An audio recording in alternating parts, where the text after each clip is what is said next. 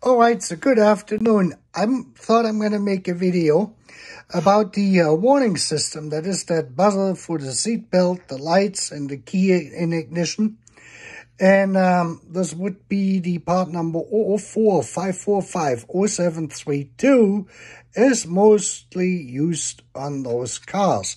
And as you probably know, on a lot of those cars, that buzzer will buzz and buzz and buzz as soon as you put the key in the ignition. And it won't stop until you put the seatbelt on. Well, that was not how they were designed. And I want to show you this real quick here. We have two power connections. Let me zoom in. We have, for one, on pin number 2, a switched contact, which is the key in ignition. That will activate the system.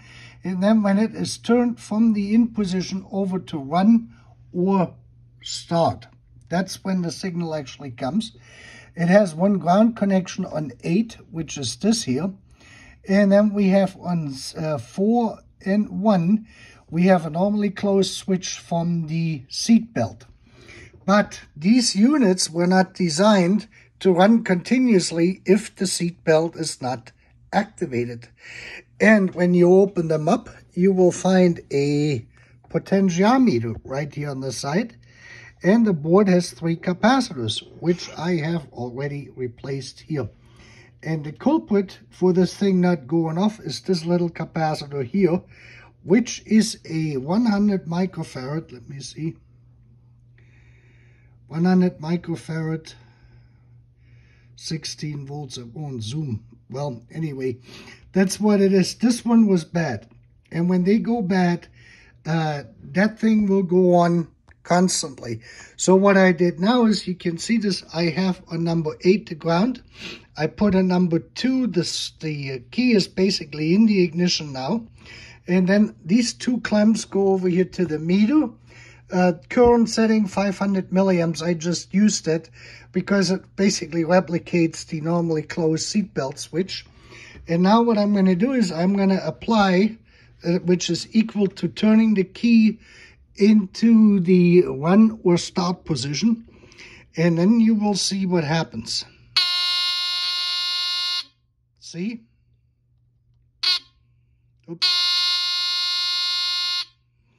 And I can adjust now the length of time with this potentiometer here, and I had a heck of a time finding a screwdriver where I can actually turn this. See this? I cannot turn it with it, but let me just see if we can turn it by hand. No, of course not.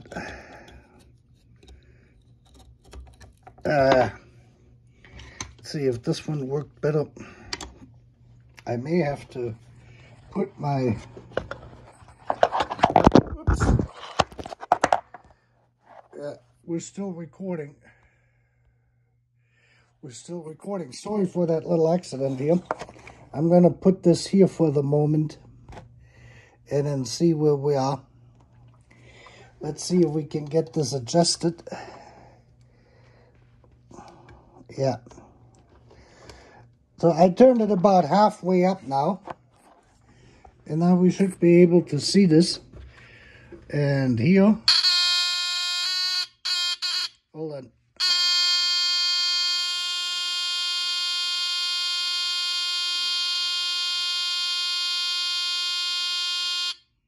And off it is.